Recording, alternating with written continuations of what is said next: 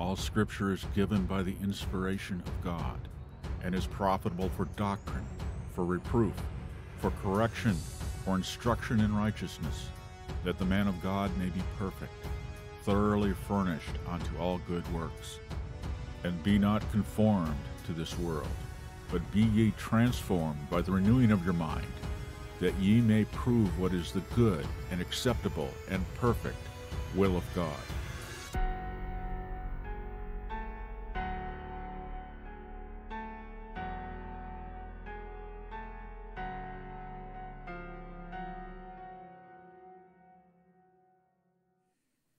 Welcome to Thinking Biblically. This is the 30th day of December in the year of our Lord 2023. And this is the second video. I said I would do one on Calvinism. Why I hate Calvinism, the system. Yes, not that I don't know why I bother, really, because Calvinists are a tiny splinter of a tiny splinter in the Christian universe. But I guess because I got sucked into it for a little bit, partly because of the chaos that was going on in 2015, I think, and the fact that I didn't have anything else to do in the bookstore, and started listening to R.C. Sproul, who was a soft-edged Calvinist. He tried to bring things together and reconcile things that really can't be reconciled. So I want to look at talk to you about the core of Calvinism. What makes Calvinism it's what it is, and that is the eternal decree of God. Other Christians have avoided this. Luther sort of held to it, but what Lutherans do with some of these questions, if God determines all things, then, and God loves everyone, God wants all people to be saved, why aren't all people saved? And the Lutheran answer is, we don't know, which is a good answer. Calvin's answer was, let me try to explain it to you, which was a foolish answer. So we're going to look at probably the most authoritative and concise confession of Calvinism in the world, and that's the Westminster Confession of Faith. The Second London Baptist Confession of 1689 is simply a ripoff of this. It was a slightly baptized version of it. But it's essentially the same thing. So, and there's also a congregational version, too, out there that nobody bothers to look at. So we're going to take a look at here. James White of YouTube fame is probably the most militant and vocal Calvinist out there. He's a Reformed Baptist of sorts currently. He regularly does a program on his channel called Radio Free Geneva, where he defends all things Calvinist, at least Baptist Calvinist.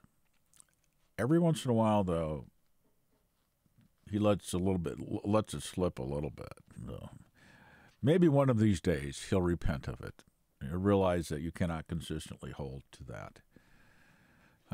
There's false advertising in the Reformation in general. The idea of sola scriptura, they're not sola scriptura. If you hold to a confession like the Westminster Confession of Faith, that's your authority.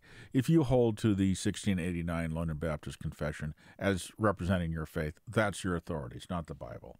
The sola scriptura, I found that out. When they say sola scriptura, they don't really mean it, which is why I was tagged with the position. My position is, according to some people out there, scriptura nuda. And I'll go with that. Bible unwrapped. Naked Bible unwrapped by man's opinions and doctrines. Absolutely. I'll go with Scriptura Nuda. Because sola scriptura apparently doesn't mean what they say it means, because all these confessions, they'll say we hold to Scripture alone, except when we don't hold to Scripture alone, because our opinions are authoritative. Now, the Westminster Confession of Faith was created at the order of Parliament during the period of the English Civil Wars in the 17th century. And it was to be a mandatory state church religion, statement of faith, to replace the 39 Articles for Scotland and England. So it didn't stay in place very long because Parliament, who had ordered this produced, did not stay in power very long. They were utterly unable to govern. A warning to all you theonomists out there, you will be utterly unable to govern.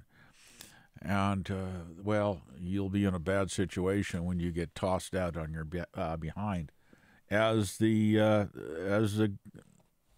Parliament was, too. They had to call back the son of the king. See, they had executed King Charles, beheaded him, and then they were a failure. They could not govern. They were sort of like the Congress in the United States today. So they ended up having to call back the son of the king from being in exile. And, of course, he came back with a bit of an attitude since they'd executed his father. They were that desperate to restore the son of Charles to the throne, that badly governing, that they were willing to do something that extreme. So the Westminster Confession of Faith, it has a lot of things wrong with it. Again, this is mandatory. So if they had been able to keep this in place, you would have had to believe this on pain of prosecution of one form or another. And Puritans, which most of the people responsible for this were, there were some independents too, are not a tolerant people, as we know from the experience of the Puritans in New England. The king finally took their charter away because they were executing people outside of his jurisdiction. As in Rome, apparently only the King of England has the authority to have people put to death. Well, the Puritans just said, well, it's the will of God, so off with their heads. Well, they didn't do it that way. Let's see. The witch trials, the Salem madness, the witch trials thing. That was a relatively localized, crazy situation, but the Puritans, they did not tolerate dissent. They did not tolerate dissent at all. They cannot, just imagine this. So the Puritans, we're talking about Calvinists. We're talking about high Calvinists. The people that would hold to the Westminster Confession of Faith, that would write this thing. They were willing, because of their intolerance, they could not live in a sinful country like England. They could not tolerate anything but their idea of what was right in the sight of God, their particular idea. So they were willing to risk their lives and their families to travel and set up a colony in the wilderness in the New World, which was dangerous, and everybody knew it was very dangerous. You might not even survive the voyage, because they were unable to live with their neighbors, because they couldn't tolerate their neighbors not being as pure as them. See, they could not tolerate. They were like the Old Testament. God in the Old Testament, you couldn't get too close to him because he had not yet reconciled the world to himself through the cross. And Puritans are very much Old Testament. So it's the God of wrath, the God that they're, because God had not yet dealt with humanity's sin in a way that he could interact with humanity out of grace. You had people like, when the people that God brought out of Israel, when they disobeyed, when they desired other things, what happened? They died. They died. And so the holy God, which they always want to talk about, holy, holy, holy, the holiness of God. But God dealt with the problem of man's sinfulness, reconciling the world to himself on the cross. So God could deal with us freely because Christ died for the sins of the entire world. He could deal with us outside of his holiness and outside of his law, outside of his justice, because he paid the penalty for sin on the cross for the entire world. But Calvinists deny that Jesus died for the sins of the entire world. But it was necessary for God to treat us in any form other than rebels, deserving of death. How could he show mercy and still be just? Christ had to die for the sins of the entire world. They reject that. They reject universal atonement. They're the only Christians that do, for all practical purposes. There's some others that claim not to be Calvinists, but they are Calvinists, like some of the primitive Baptists. They also reject universal atonement. They have this logical problem with it. That's because they don't understand it. But yes, so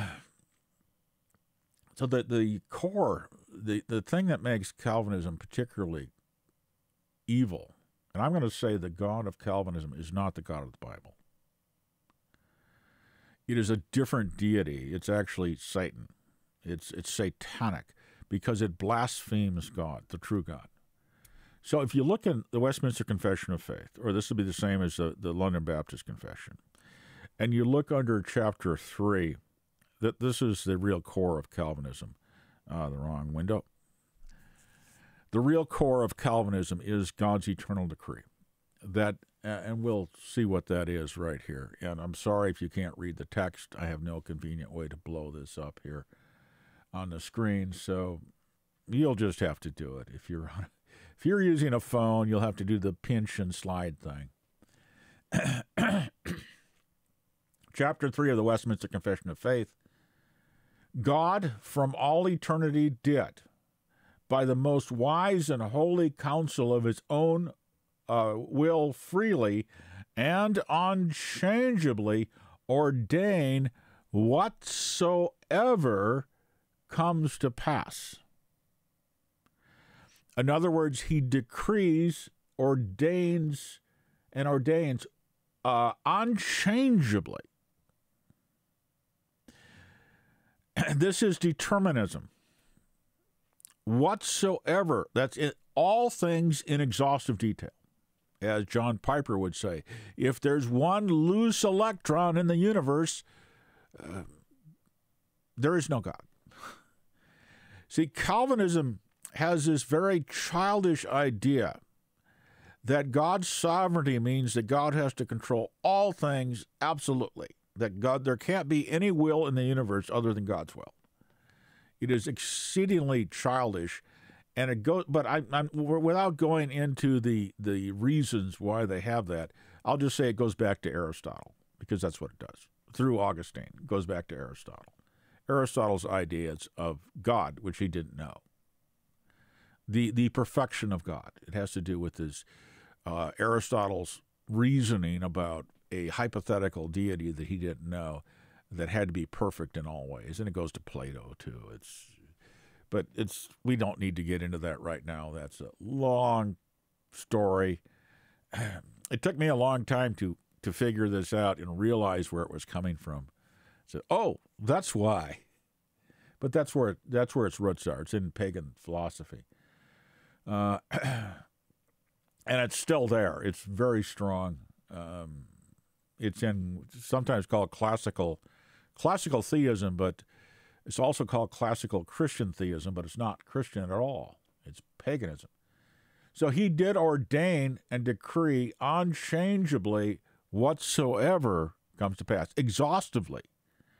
Not framing things and saying like a sandbox, that he decreed the sandbox and then put creatures with some freedom in the sandbox. So in other words, not bounded liberty, but no liberty at all. There is nothing that God doesn't determine, has not determined from before creation in a single decree of all things, exhaustively, unchangeably. So God has decreed everything, including himself. See, he's not free to act anymore because he determined all things. God's a one-shot wonder. He pulled the trigger. There was the big bang, and that's it. So he can't do anything. And to get into the details, God can't create, actually. The God of that they describe can't do anything. But we're just looking at the eternal decree because that's where it's evident. The problem with Calvinism is so evident here. So if God decreed everything, then he decreed all evil too. Every evil sin. And in a debate, James White, who is a high Calvinist, a Baptist high Calvinist, but he's a high Calvinist. So in other words, he holds to this very strongly. In a debate, he was questioned. So you're saying about the eternal decree. So you're saying that God decreed the rape of a child. In other words, that was the will of God. And James White answered, yes. And that gives it meaning.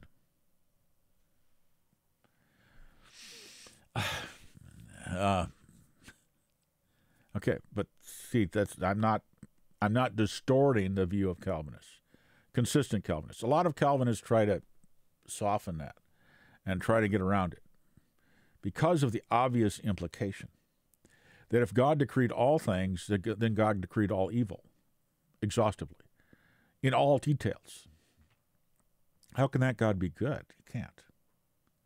Can't. That's not the God of the Bible. That is not the God of the Bible. And there's other reasons why they believe this, too, and I don't want to get into it. It has to do with the foreknowledge of God, but I don't want to get too far into the weeds here. Whatsoever comes to pass. Whatsoever comes to pass. All things. So what does that mean? Murders are decreed by God. Evils decreed by God. All the most debased, the genocide that's going on in Gaza right now is the decree of God, the unchangeable decree of God. It doesn't originate from man. It originates from God's decree. All things, including salvation, is by the decree of God. But the obvious implications of this being so horrendous, Calvin himself called this the awful decree. The decree that man would sin, in fact. The decree God decreed the fall of Adam. And everything else. Why didn't he just change his theology? It would have been easier. So immediately, because of the implications of this, immediately they have to put a clause here to try to convince you that what they're saying doesn't necessarily imply that God himself is evil. Yet so, as thereby neither is God the author of sin. So if God decreed sin, God is not the author of sin, apparently. Nor is violence offered to the will of the creatures. Yeah, but they can't do anything other than what they've been decreed to do. Nor is the liberty or contingency of second causes taken away, but rather established. Yeah, it gives it meaning. No, that is just a caveat to try to avoid what they just said. Either if God decreed all things exhaustively, then this clause here is nonsense. Nonsense. But they have to say that because otherwise they would be self-condemned for who they really are, Satan. I mean, this is what Satan says. Satan is a slanderer of God. So God decreed all evil. That's slander. They say, well, yeah, but he did it in such a way that he's not really the author, even though he is really the author. And he doesn't really offer violence to the will of creatures, but yes, he does. And nor is liberty or contingency of second causes taken away, but rather established. But no, it's not. It's just doublespeak.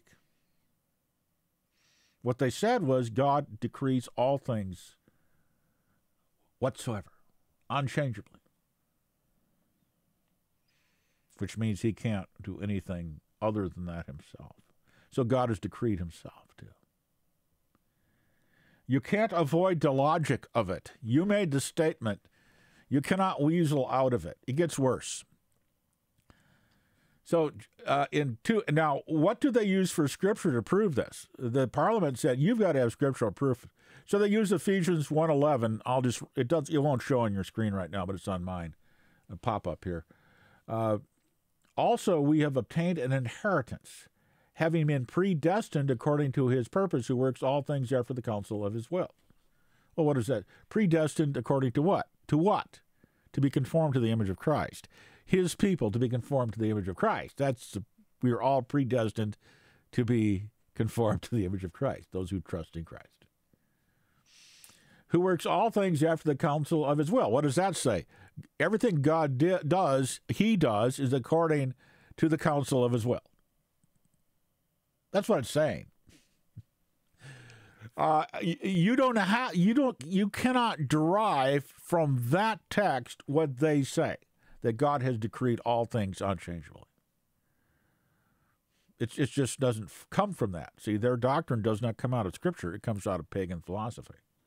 Again, Aristotle and his classical theism. So another verse they use is Romans 11:33. Oh, the depths of the riches, both of the wisdom and knowledge of God. How unsearchable are his judgments and unfathomable his ways. So you're saying your doctrine of the eternal decree really doesn't make any sense.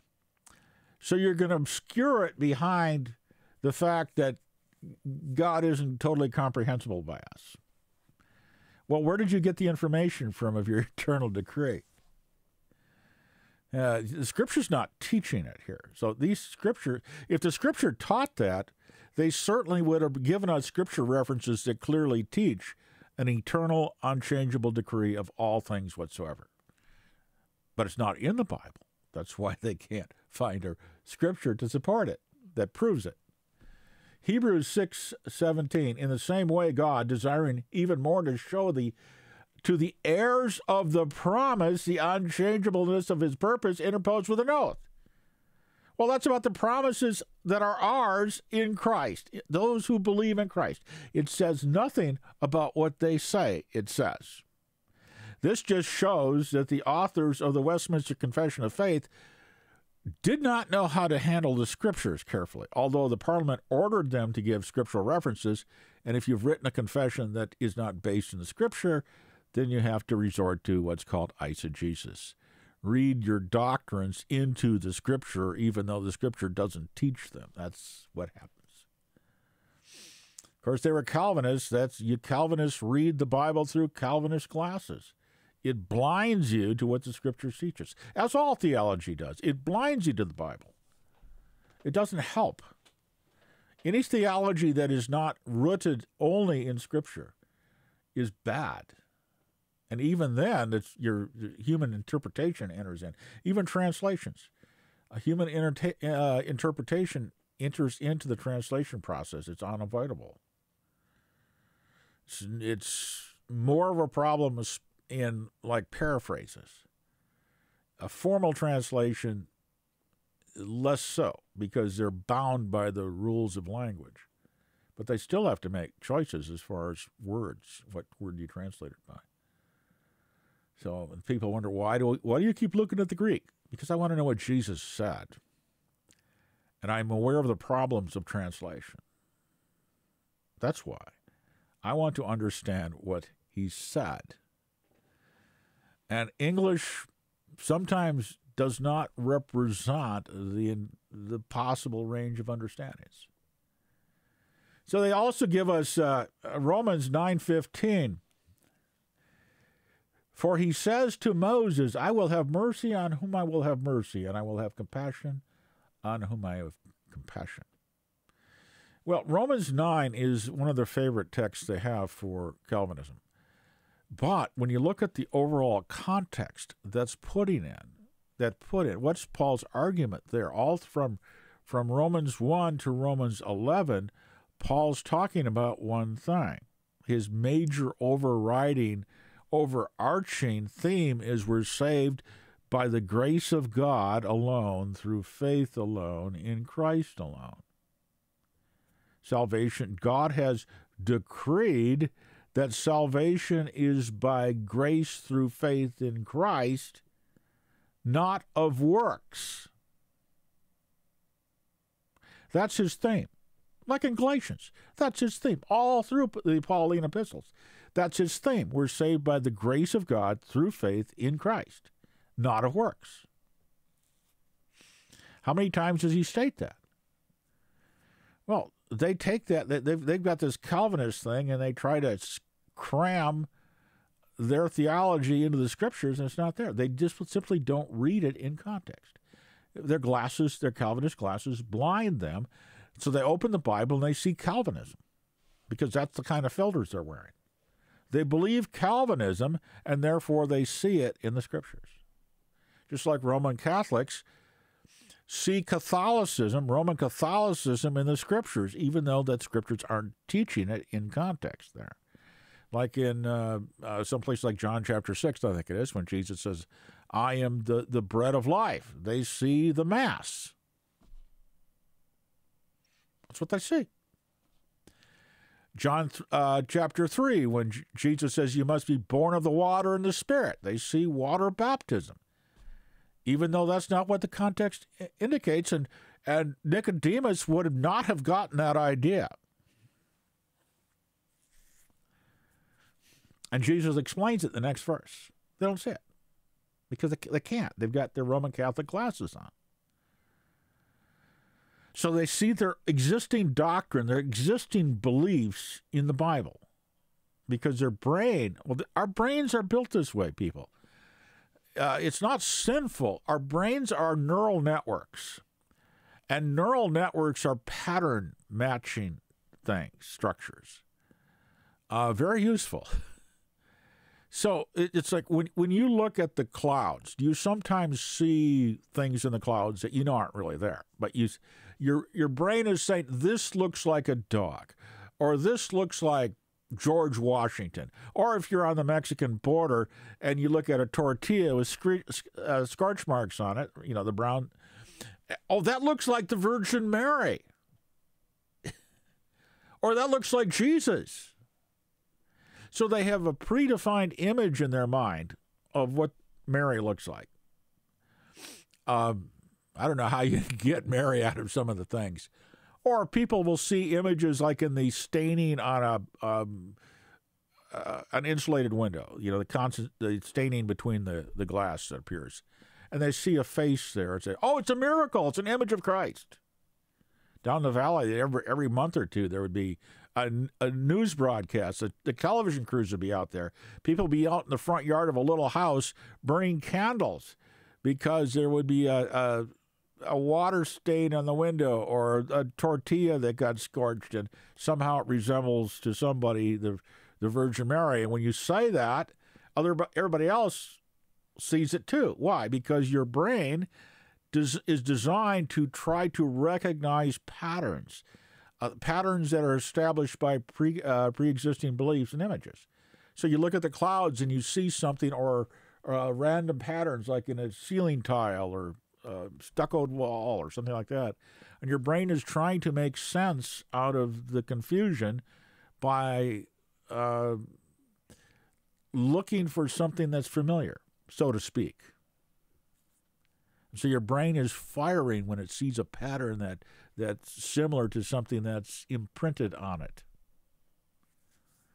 So it's not really sinful. It's just part of what we are as human beings, and having a physical brain that's made up of neural networks.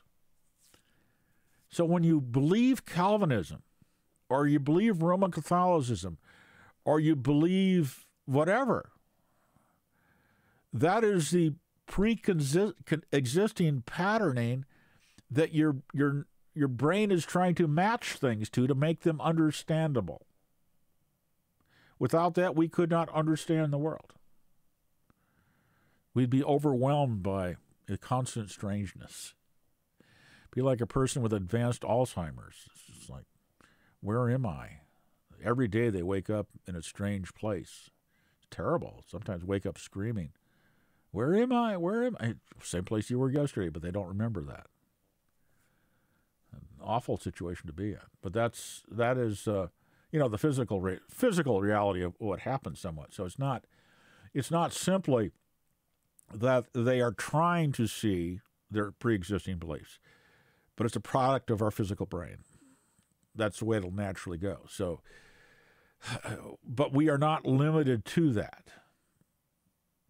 We can go beyond that. We can reason. We're rational, and if you know God, if you don't know God, well, you're out of luck there.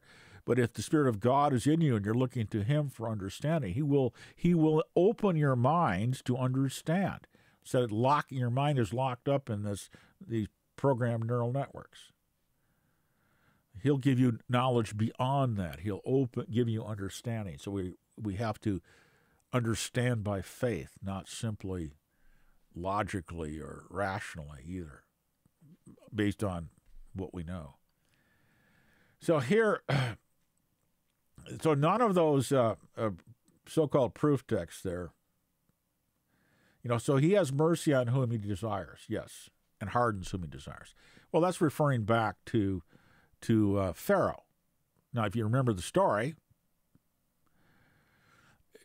it was a number, like 3 or 4 times, that God did miracles through Moses, and then says, and Pharaoh hardened his heart. And after so many examples of that, then it says, and God hardened his heart. So Pharaoh was exposed over and over again to evidence, God-given miracles, and he hardened his own heart, but eventually God said, enough of this. And God determined, because God had already determined that He was going to set His people free and glorify Himself through Pharaoh's hardness of heart. So God said, okay, what it really means too is literally He strengthened his heart. So He just strengthened what Pharaoh already wanted to do. And Pharaoh was reaching the point where he was afraid, and God just gave him the courage to do what he wanted. He did not cause Pharaoh to wish to do what he did. He just strengthened him in his desire. So that is not the same thing as decreeing that he sinned. It was just, okay, this is the way you want to go? Go ahead. You ever had to do that with your children? Sometimes you do. Sometimes you just have to let them, okay, you want to learn the hard way? Go ahead. You'll find out. But Calvinism does not look to justify God's actions. They just go with their theology, which blasphemes God. God is not the author of evil. In Him there is no shifting or shadow. God is light, and in them there is nothing wicked. There is no sin in God. There is no darkness in God, as they actually claim here in their second clause, trying to justify themselves. Or, for example, here John 1, 1 John 1:5. And this is the message that we've heard from Him and announced to you, that God is light, and in Him there is no darkness at all. So they throw that up there with their second clause that they try to use to cover up their first statement. Well, just get rid of that first statement. See, they have these pre-programmed ideas about the way God is from Augustine. Most of these people wouldn't have gone back to, well, they probably would have known about Aristotle too. They teach Aristotle in Catholic high schools, his metaphysics. So they're pre-programmed to blaspheme God. Now, who does Aristotle serve God or Satan? Satan. He did not know God. The Scripture says explicitly that the world, through its wisdom, through its philosophy, did not come to know God. So that there is the eternal decree of all things exhaustively. You can't avoid God being the author, the true author of sin. Calvin himself explained it this way. that God is not the author because God merely gives you the desire to do and the power to do the sin. He does not actually cause you to do it. So he determines it, and then he puts in you the wicked desire and the ability and the circumstances to carry out that sin. But God's not the author of it. Are you going to buy that?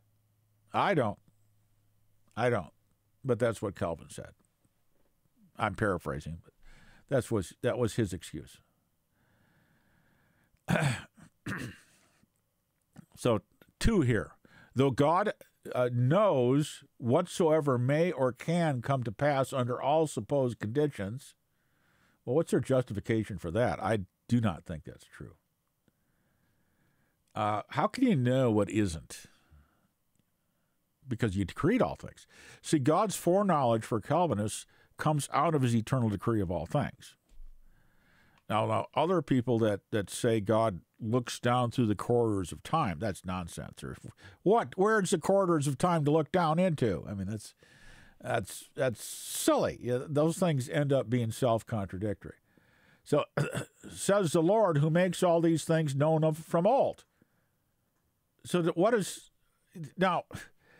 Acts 15:18 is talking about specific things that God had prophesied in the Old Testament, not talking about all things exhaustively. So again, Calvinism often goes too far. They take a truth and they push it to absolute limits.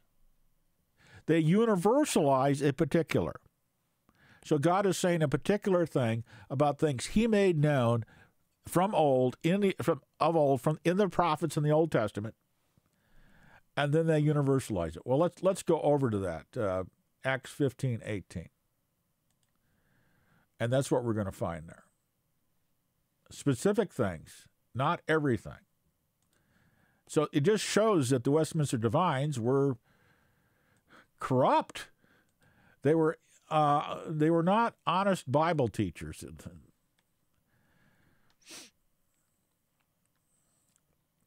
What does it actually say? It says, after this I will return, starting in verse 16, and I will rebuild the tabernacle of David.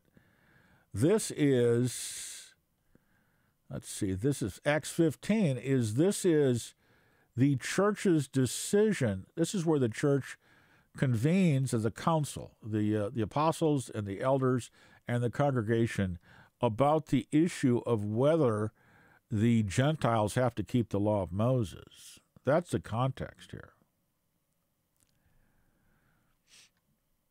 And this is James, who God chose to bring forth his view. James was, followers from James were causing the problem. So God to use James to bring forth God's solution and God's judgment on this, just shows how wise God is. Using the one that was perhaps responsible himself or his followers, often probably taking things that James said a little bit too far, as followers often do. You know, like followers of Wesley took Wesley's strange aberrations and created the holiness movement. And so rather made a whole movement around his worst doctrines. That's the way followers are. James answered, men and brethren, listen to me. Simon has declared, that's Peter, has declared how God first visited the Gentiles to take out from them, a people for his own name. Simon Peter went to Cornelius, the Roman centurion, to the household of Cornelius, sent there by God. And God had to convince him to go there. If you remember, he had to give him a vision and repeated 3 times. What God has cleansed, do not regard as unclean. Referring to, because the Jews regarded Gentiles as unclean. They do to this very day. That is what's the reason for the genocide in Gaza, is that Jews, the Talmud says that non-Jews are subhuman. God doesn't want them to live. That's what the Talmud, the Orthodox Judaism, are the descendants of the Pharisees.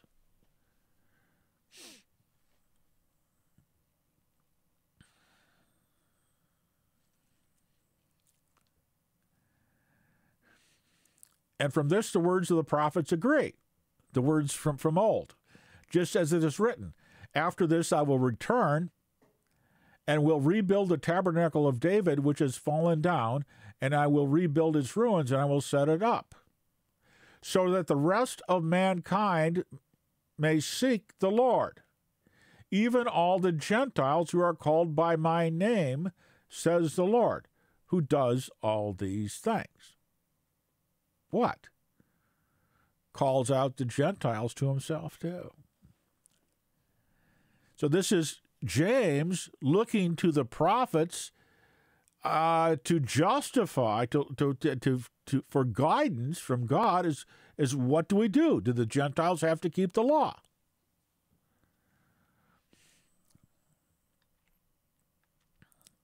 Known to God from eternity are all his works. Known to God from eternity, it's everything he is going to do.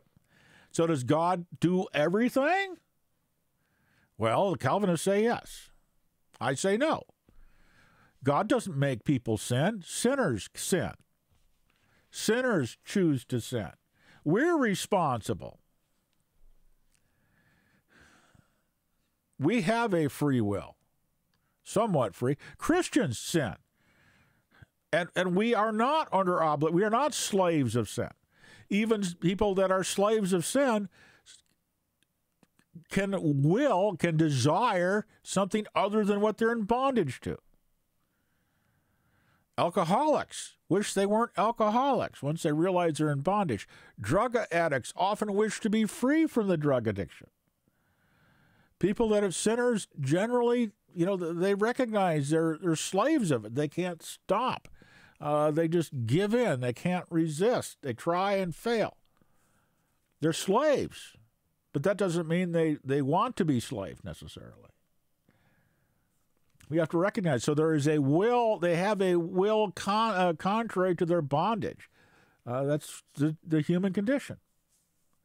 As Paul talks about in one of the chapters, chapter 7 of Romans, where he says, those things that I would do, I find myself not doing, and the very things I don't want to do, I find myself doing. Who will deliver me from the body of this death? That's the human condition. Sin dwells in our mortal body. But we're not, there's another issue. Calvinists say we're totally depraved. They go too far with that. We are slaves of sin. In our natural state, we are born without the presence of God in us. That's the problem. But that doesn't mean we're so depraved that we can't recognize good and evil, and we can't desire to be better than we are. We're just unable to do it. We can't set ourselves free. We can't save ourselves. As sinner, illuminated by the Holy Spirit to his lost condition, and what happens as a result of that, the wages of sin is death. The broad way leads to destruction. Not wanting to end up in hell, we can cry out to God. Just like a demon-possessed man in the Scripture would sometimes cry out to Christ. The demoniac of Gadarenes, Jesus comes over to the shore. They get out of the boat, and the demoniac runs toward him. Even though he's possessed by a whole legion of demons, he comes running to Christ. The demons were probably going, "No, not there. Oh, we don't want to go see him. We know who that is. He's come to cast us out." Which is why he was there. Why did Jesus make that stop that was not on his normal agenda? Let's put it that way. Because God wanted that man delivered. Perhaps he had cried out to God. Apparently wasn't even Jewish. God, deliver me. And God sent the deliverer.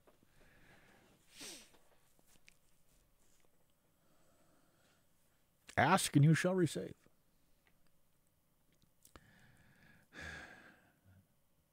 So, known from eternity all his works. What do we know about that? That, for example, in the book of Revelation, we see Jesus described as the Lamb crucified from the foundation of the world. Yes, God knew there would be a fall. That doesn't mean God decreed it, because I think the very fact that he created man in his own image meant that man had freedom. And God put that tree in the garden so man could choose either to obey or disobey. He also was free to eat of the tree of life before he sinned. He could have chosen that. There was no restrictions on that. But God said, don't eat of that tree. So if there's no opportunity for disobedience, there's no opportunity for obedience either. But man had to have a free choice to be the image of God. A robot's not the image of God, nor is a robot the image of man. No matter how sophisticated we make them, they're simply just a dead machine. That's not, they don't have a spirit. They don't have a soul. They're not in the image of God. They might be in the image of fallen man, but God's purpose was to let us make man in our image. And that's what Christ is all about, restoring man to the image of God. All about undoing the effects of the fall, undoing the work of the devil. Therefore, I judge that we should not trouble those from among the Gentiles who are turning to God, but that we are to write to them to abstain from things polluted by idols, from sexual immorality, and from things strangled, and from blood. Things that are particularly offensive to the Jews, because their primary ministry was to the Jewish people. Paul was sent by God to the Gentiles primarily. So that they didn't want, especially these things like blood, things strangled and from blood, just the same thing, from meat that was not properly slaughtered. It still had the blood in it, because that was very offensive to the Jewish people. And we don't need any stumbling blocks. No added problems like, look at those Jews that are following Christ. They're associated and eating those dirty Gentiles over there. Yeah, I remember Peter had a little problem with that too, because of fear from some followers of James. I think that occurred prior to this here. So that's the context there. So what are they saying that it means? They're saying that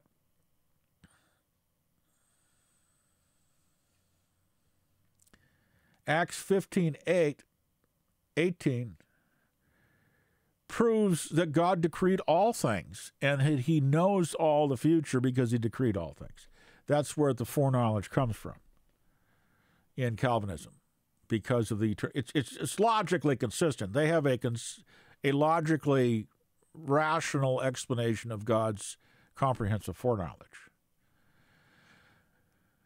because of their eternal decree. But the text doesn't prove it. There's things in the Bible that God doesn't know before it happens. Going back to Genesis, God brought the animals to Adam in order to see what Adam would name them. Adam would call them. And whatever Adam called them, that was their name. God didn't know, because Adam had a free will. So if God knew what Adam would call them, his will wasn't really free. But the fact is that God does not know exhaustively and for certain what a person that has a being that has a free will do. Creating a being with a free will means you don't know. How could you know? Unless it's determined. And if it's determined, they don't have a free will. A free will is not determined. Because if it is, it's not free. Again, when God tests Abraham by having Abraham offer his son, the promised one, Isaac, as a sacrifice, if you remember that incident, God's angel stops him right at the moment he's about to kill Isaac, sacrifice him, and says, "Do not harm the child. Now I know that you fear me. Now I know that you would not withhold your only son from me." Which is also a statement about God himself, because he did not withhold his only begotten son from us. So that's why you have to, look at these references and see if it is really teaching what they claim it is, and look at the context. And if they're taking things out of context, you just need to discard them, because they're not handling God's word in a Christian way. That's a good test of things. Just see how they use God's word. So it doesn't say that. It doesn't. It says here, I haven't finished, that though he knows whatsoever may or can come to pass under all supposed conditions. How can you know what doesn't exist? So even under their system, if God did not decree what is not, how could he know what is not because he didn't decree it? All this stuff is self-contradictory. I know that probably gives you a headache, but it's like, I've been thinking about this stuff too long. If I can just rattle that off like that, there's something. I dived way too deep. It's a little scary sometimes. Yet he hath not decreed anything because he foresaw it as the future. It's refuting Arminianism. Arminius was a Calvinist professor in Holland that proposed 5 amendments to their statement of faith, to their doctrine. Called he actually died before it came to judgment, but they called the Remonstrance. So they had 5 things they would like to see the church, the Calvinist church in Holland, change. They thought it wasn't quite biblical, and one of them was the eternal decree. And what because it makes God into the author of all evil. Everybody recognizes that except the Calvinists. They have so twisted their minds. They somehow, in the back of their mind, they really do know that it's wrong, but they fight against it. They so struggle. This is why they so vigorously defend it, because they really know it's wrong. They really know it's wrong. That they're trying to hold on to the faith, their ideas, militantly, because they really know they're not right. Yet he hath. So they're opposing the doctrines that came forth from the Remonstrance and what's called Arminianism, which is simply a modified Calvinism. It's the bad things taken out of Calvinism is all it is. Yet but they just hate Arminian. Everybody that's not a Calvinist is called an Arminian because Arminians earn their salvation. That's not true. That's not true. It's just Calvinists have to make everybody else guilty, turn everybody else into Pelagians, in order to justify their own self. That's sin. That's sin working that out. They're utterly intolerant because they have to be, because they're so fragile. They're so fragile. It's like when the Puritans coming to the wilderness. They could not endure living in the company of sinners, in the company of Christians that didn't believe, have a high purity like them. Puritans. There's a reason they were called Puritans. They could not tolerate a church that wasn't the way they had to be in their own mind. And I suffer from that a little bit. I have to look to God, Lord. But what I don't tolerate is the corruption of the gospel. It's like Calvinism. I can't tolerate Calvinism because it blasphemes God. Now, they don't see that, or they don't want to see that, but it's still true. The God of Calvinism is not the God of the Bible. It's not the God that so loved the world, that he gave his only begotten Son. It's just not. So what they're doing is they're saying not because God didn't foresee faith, God didn't foresee people looking into the future that they would come to him, but rather simply decreed. That's their point.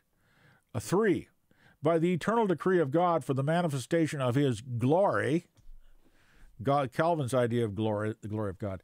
Some men and angels are predestined unto everlasting life, and others are foreordained to everlasting death from before the foundation of the world, individually.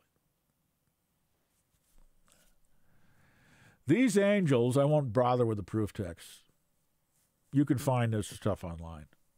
These angels and men, thus predestined and foreordained, are particularly, individually, and unchangeably designed, and their number is so certain and definite that it cannot be either increased or diminished. This all goes back to Aristotle. All of it goes back to a pagan philosopher and his ideas of perfection. It's present in Roman Catholicism. It's present in Lutheranism. But in Calvinism, it's the center. It's the absolute center. Calvinism, Christ isn't the center of Calvinism, not real Calvinism here. The eternal decree, because the eternal decree determines whether a person is saved or lost. It has nothing to do with Christ. You could take Jesus Christ out of the Calvinist system. It wouldn't make any difference because the eternal decree is what causes people to be sent to hell or to go to heaven. That alone. God's absolute choice to create some people for salvation and other people for damnation. And the cross and Christ and God's love really aren't the issue at all. You could take that out and it wouldn't change the system, which is what really damns it. Roman Catholicism is still Christian at its core. Calvinism at its core is not Christian at all. It's pagan. It's Aristotle at its core, not the love of God in Christ Jesus. In Roman Catholicism, that's been covered over by layers of tradition and obscured. But in Calvinism, Christ was never the center. Lutheranism, Christ is the center. Luther had these same ideas of predestination, but Christ was still the center. The gospel was the center. Those ideas were pushed aside. Many Calvinists, those ideas are pushed aside, like Charles Spurgeon, a famous Baptist preacher from the 19th century. London Metropolitan Tabernacle. His sermons were printed in newspapers all over England. He never let his Calvinism, he held to this London 1689 confession, he never let Calvinism get in the way of preaching the gospel. He managed to, through inconsistency, to hold the Scripture higher than his Calvinism. And if a Calvinist does that, puts the Scripture above that, instead of putting the Calvinist confession above the Scripture, yeah, they can be a Christian. But when you hold to your confession above Scripture and you believe what that says about God, no matter what, you're going to live with an internal contradiction. If you hold to Calvinist beliefs and you hold to the Scripture, you're going to have a mess inside because they're not reconcilable. You won't have peace over it. You'll be, which one are you going to hold to more? It's going to be difficult. You're better off simply disposing of the Calvinism because it doesn't come from God. But you get these ideas wired into your mind. It's not easy. You can't just flip a switch and erase that file, those files there. They're there. So you have to fill your mind with enough contrary scriptural proof and what the Bible really tells, so you eventually overcome that false stuff. That's what Paul talks about, the renewing of your mind. That's it. Program it with God's Word, God's promises, especially the New Testament. Calvinists don't make a proper distinction between the New Testament and the Old. So it has nothing to do with human actions and human decisions at all. In other words, it's all God's fault. How can God judge the world if he declared everything exhaustively? How can you? How could God say, you're going to hell because of what you did, but you decreed it?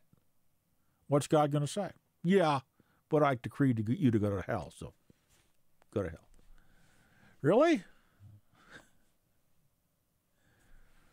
Isn't that rather arbitrary? That's like justice in America nowadays. What they're doing to Trump. I mean, it has nothing to do with justice. I'm not a fan of Trump, by the way. I don't think I support Trump. I just look at what the Democrats are doing. These people are utterly lawless. I don't support Biden. It's like, I think, the devil gives us two choices in the United States for elections, usually. I don't find either choice acceptable. So there was a movie. What was it? A sci-fi movie. At the end of the movie, there's a line in there: the only way to win is to not play the game. So I think for Christians, often in this world, the only way to win is to not play the devil's game. Because if the devil plays, he stacks the deck. That's what he does in politics. He gives us the choices. The deck is stacked. No matter who wins, they're his guy or gal. We need to understand how it works. But we're programmed from our youth up to believe stuff. We have to have our minds renewed through the Scriptures. Let God rewire us. And it takes time. It takes time to think biblically. It does take. I'm only beginning to come into it. So, section 6 here, he says, well, 5. Those of mankind that are predestined unto life, God, before the foundation of the world was laid, according to his eternal and immutable purpose, his eternal decree again, and the secret counsel and good pleasure of his will. If it's a secret counsel, how do you know what it is, Calvinists? Hath chosen in Christ unto everlasting glory out of his mere free grace and love. So arbitrarily choosing people is Calvin's idea of the gospel. It is. And the 5 points, Calvinists will talk about the 5 points of Calvinism, tulip, as being the gospel, God's arbitrary choice of some people for salvation. And it is arbitrary. Absolutely, it has to be arbitrary, according to them. That is the gospel. Well, not if you're not chosen, it's not. It's not good news at all. It's God has chosen you for damnation, and there's not a thing you can do about it. Is that the gospel? No, it's not. Not at all.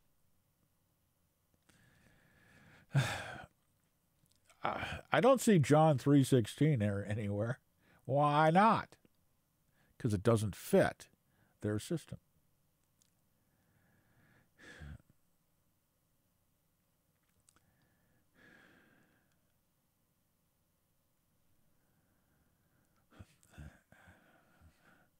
Out of his mere free grace and love. It's not out of grace and love at all. Calvinism has nothing to do with grace and love. It's just an arbitrary choice. Without any foresight of faith or good works or perseverance in them. Well, that's true. We come to Christ, it's merely because we call upon him to be saved. It's God's grace is whosoever will. It's not because of our works, or or foresight of faith or anything like that. Of course not. The gospel is proclaimed. If you believe it and call upon God to save you, he saves you. That's God's grace. That's God's decree, that salvation shall be by grace through faith in Christ. That's what he decreed from before the foundation of the world. See if that doesn't fit the text. Or anything in the creature as conditions or causes moving him thereto. But all to the praise of his glorious grace. Say, grace to them is simply a God's arbitrary choice based on nothing except God's arbitrary choice. I think that one will be saved. I think that one's going to be damned.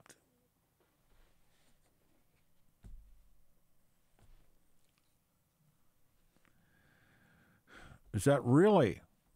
How are human beings even human beings in this system? We're not. We're not morally accountable creatures. We're not fallen. We are simply damned because of not of sin. See, damnation isn't based on our sinfulness either. It's based on God's arbitrary choice.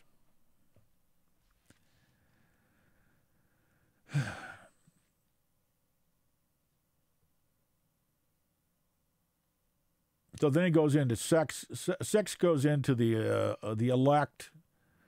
When the Scripture uses the term elect, if you search it, you'll find that elect only refers to those who are believers. They're elect because they have believed. They're not elect because of an eternal decree from before time. That's not what you just look on the word elect and see what's referred to or chosen. You compare the stuff with the Scripture.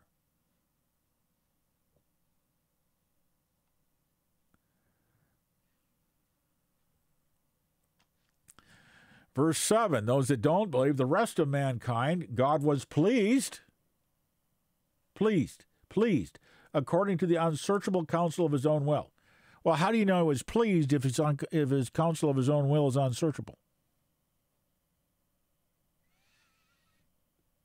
This is called BS. Whereby this is blasphemy against God. He extendeth or withholdeth mercy as he pleaseth.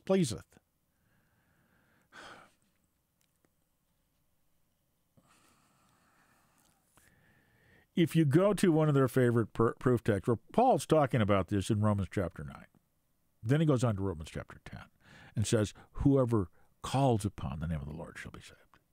In chapter 9, he brings up the issue of the two sons of Isaac.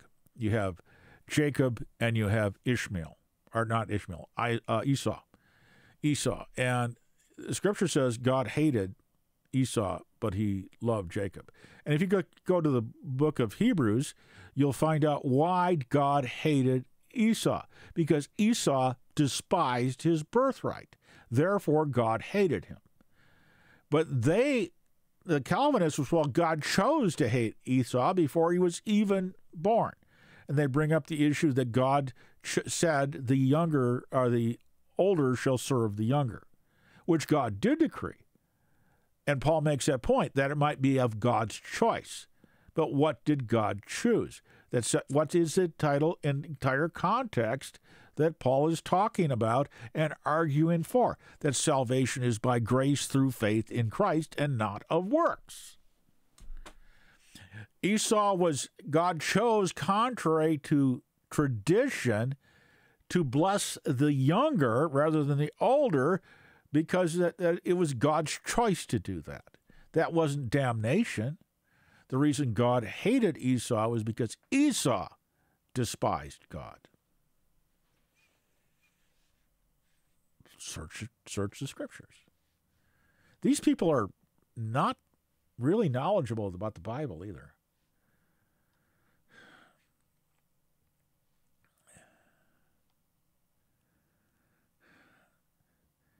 Again, verse 7 or paragraph 7 goes on. He, as he pleadeth to withhold or extend mercy for the glory of his sovereign power over his creatures, to pass by and to ordain them to dishonor and wrath for their sin that he decreed, for the praise of his glorious justice. How can God be just if he decrees people to sin? Who is the one that's unjust? God is. It blasphemes God. Satan got these people, so messed them up in their theology that they continuously, especially on the internet, promote blaspheming God, blaming God for all the evil in this world. I don't think they know what they're doing, but that's what they're doing. That's ridiculous. So let's take a look here.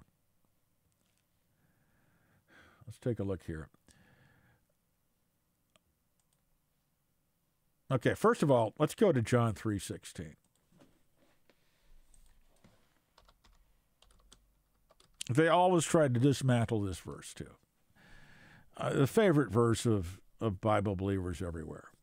Calvinists aren't Bible believers. That's a problem. So John 3:16 says what? We know what it says. We know what it says. For God so loved the world.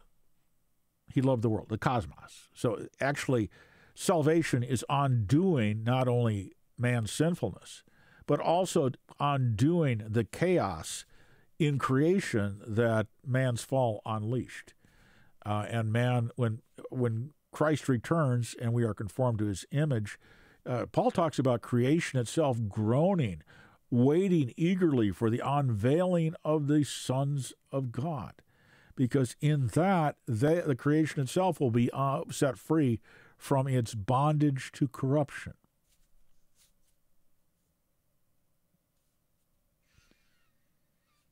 It's waiting. All creation is waiting for the return of Christ and the revelation of Christ and the children of God.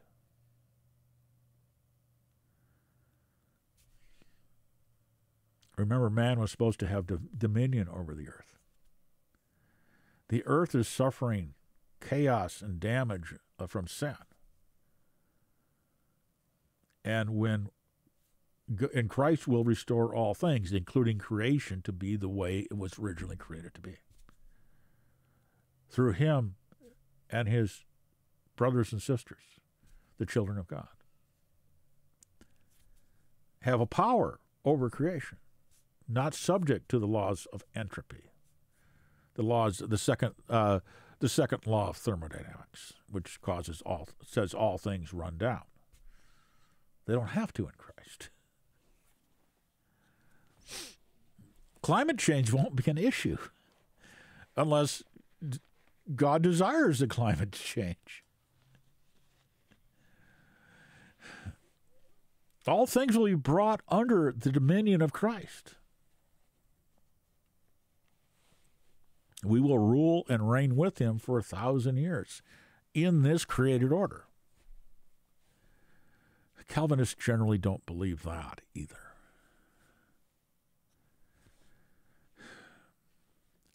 For God so loved the world that he gave his only begotten Son. Christ is called the Son of his love. Remember that? That whoever believes in him, all those who are believing in him, That is not a single. This is in the Greek here. Greek is very adept at making statements about things that are in a continuing state. So this is a continuing state of belief. In other words, people whose lives are characterized by faith in Christ. It's not simply a one-time event. It's not simply an on and off thing. But in general, they are in a state of believing. That doesn't mean they're in a state of perfection, but yes, I'm a believer in Christ. We use the word a believer. I once believed. That's not what it means. It means you are continuing in faith in Christ. That he should not perish, but have everlasting life.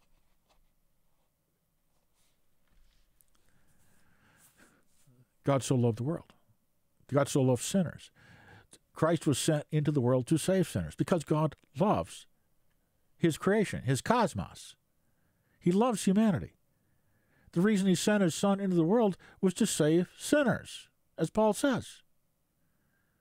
Calvinists don't believe that God loves. They don't understand love. Or Calvin didn't, and their system doesn't. Let me not say Calvinists. Calvinism does not understand love. Calvinism does not know God. Calvinism rejects John 3:16. They reject that God loved the entire world, that God sent his son for the entire world. Is there a condition for eternal life? Yes, faith alone is the condition. Faith in Christ is the condition. Salvation has a condition, that you believe God, that you believe in the one he sent. That's all that's necessary. Let's go look at another. See, Calvinists fight against the very word of God. They don't like it. They fight against their system. It's like kryptonite to them. Certain passages. 1 Timothy 2:4 is one of these passages. Actually, it's 1 Timothy 2:4 through 6. They hate it. They spent a lot of time trying to deconstruct this passage. And Paul says here, who desires all men to be saved, and come to the knowledge of the truth.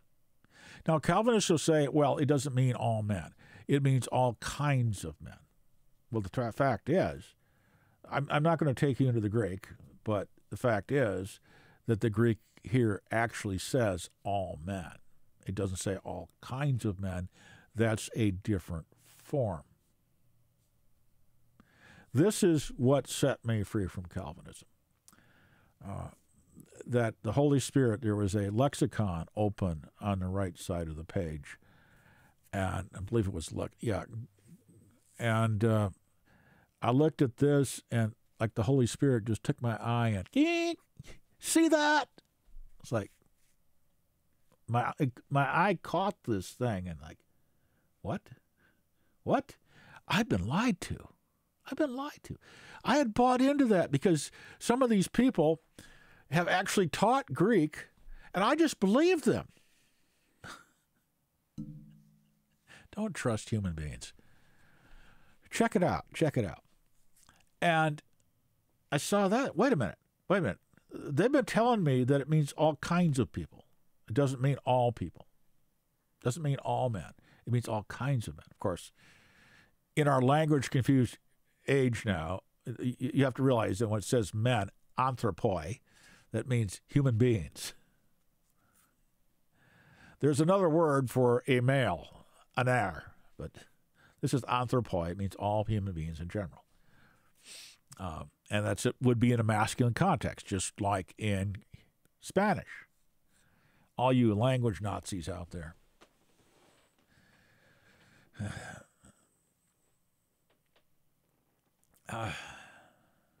That have to project your own problems on everything. It's like people that project racism on everything they see. You know, you look in the grocery store and there's chocolate and vanilla. Oh, racist ice cream. Because our minds are programmed. Again, a neural network. You got to be careful with your neural network. If you get programmed in university to see like racism everywhere or Marxist class struggle everywhere, you'll see it everywhere. That's what's wrong with these kids. They go to university and their heads are messed up. You're better off not going to that stuff. Go out and get a real job working with your hands. Become a welder, plumber. You can't afford to be a farmer, but do something useful. Something that actually does something. Something that you don't have to pollute your mind with. You'll be happier. And your brain will work better because it won't have all that garbage in there. Be careful what you put in your head.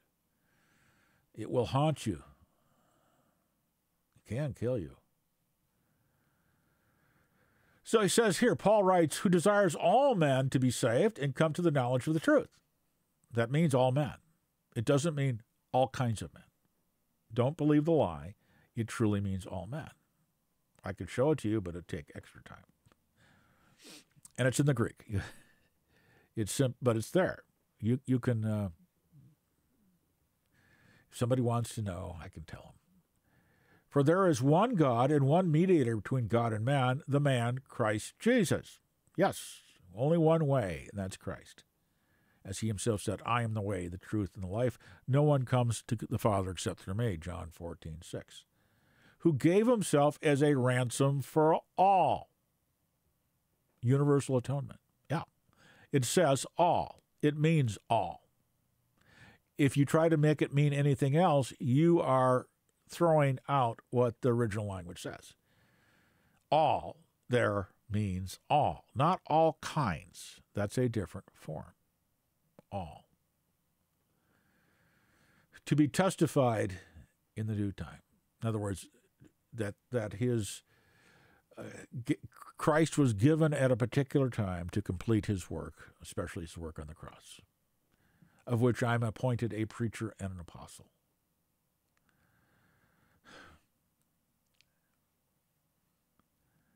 So, they have to deconstruct the Scripture in order to keep their doctrine intact. That tells you that they do not believe in sola scriptura. They do not believe in the testimony of Scripture. Again, they've been programmed for this. They've been programmed, and they will see what their brain has been taught to see. They're looking for, their brain is saying, see Calvinism in the Scripture. They don't know what's happening, but that's happening behind the scenes. And that's why it's so important that you fill your mind with what the Scripture actually says, with Scripture itself. And that's pretty easy nowadays. We can listen to the Scripture on recordings. We waste so much time listening to garbage. Put it on your phone or on a stick, a USB stick or a CD or whatever in your car. So when you're driving down the road, just have the Scripture playing. I recommend Alexander Scorby's narrations. It's King James, but it's a good thing to learn the King James too. It is the standard English translation. And it's not going to be changed, and there's no copyright on it. If you're going to memorize something, memorize that. Nobody's going to change it. They might try to dispose of it, but it's pretty hard. But so let it fill your mind. Renew your mind. You don't have to be paying attention all the time. Just let that be playing in the background, and it will get into your mind. Your brain will wire your neural networks to think biblically and hold a sound theology, not this kind of garbage. Anything, Roman Catholicism, their doctrine, well, they have this stuff in the doctrine of God too, but it's not promoted. Some of these ideas. Of course, Roman Catholicism, there's been so many different things in Roman Catholicism, it's hard to generalize. There's different movements and everything else, different teachers. Augustinianism was one thing. You had others. There's still all these things there. You go back to the Scriptures, that's what everybody holds in common. If you think there should be one church with one faith, go back to the Scriptures. Fill your minds with the Scriptures. Fill your mind with the New Testament, the testimony of the apostles. You don't need to worry about, don't fill your head with Moses. Moses kills. The law kills.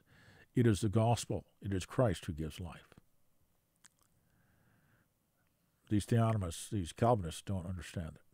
They want to go back to the law all the time. We need to look at Jesus and see what Jesus is like. Jesus would never, see, the Puritans would never tolerate Jesus because Jesus would eat with prostitutes and tax collectors. If we want to follow in his steps, we have to be willing to be able, we have to be able to do that also. Jesus was not troubled by that, even though he's God. So if your God is different than Jesus, it's not the God of the Bible. Jesus said to Philip, "He that has seen me has seen the Father." Jesus, the one who would eat with tax collectors and prostitutes. Can you imagine the Puritans doing that? No, they wouldn't. They would not do that. They're too pure to do that. They're like the Pharisees. Puritans are like the Pharisees in many ways. In fact, they put their own traditions above the Word of God. So that's why I hate Calvinism, because it blasphemes God and puts that blasphemy in the minds of everyone that buys into this thing, this system of man's tradition called Calvinism.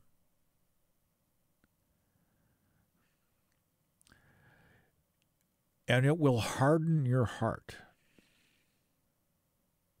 You'll start becoming like the God of Calvin rather than like Jesus Christ. I noticed that was happening to me. I think God allowed this to happen to me in order that I might tell you, don't go there. And what's wrong with it? It's what's wrong with it. I never held it before, but I think he led me through the waters of Calvin and kept me safe and brought me up the other side, that I might speak to some people out there who have been deceived by this, perhaps open their eyes to Christ. So if you think your heart is getting a little hard, you need to get back to Christ and God, the God who loves the entire world, who gave his Son that all men might be saved. So we don't have to answer the question why some are saved and some aren't, even though the Bible really does answer it. Logic cannot reveal God because God is much greater than logic. Things like love are not subject to logical constructs. God cannot be reduced to logical statements. Logic is of a man. It is man's ideas, not God's. Philosophy comes from man, not from God. If you want to know what God thinks, you have to look in the Scriptures, especially the New Testament, because that's where God is clearly revealed. God is revealed clearly in Jesus Christ. He is the perfect image of God. He is God himself. Moses isn't God. Christ is God. Look to him, and you will see God Almighty.